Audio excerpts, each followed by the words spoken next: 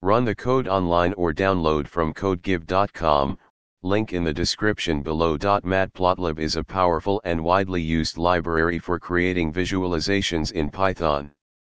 One of the most common types of plots is the bar plot, which is useful for displaying categorical data.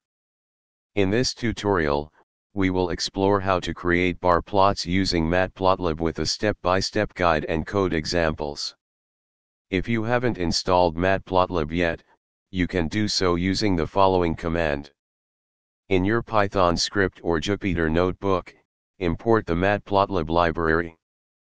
For the purpose of this tutorial, let's create some sample data to visualize with a bar plot. Use the plt.bar function to create a basic bar plot. This code will generate a simple bar plot with bars representing the values in each category.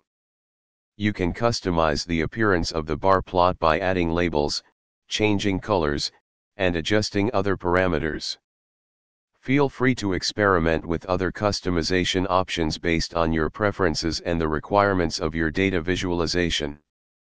If you prefer a horizontal bar plot, you can use the plt.bar function.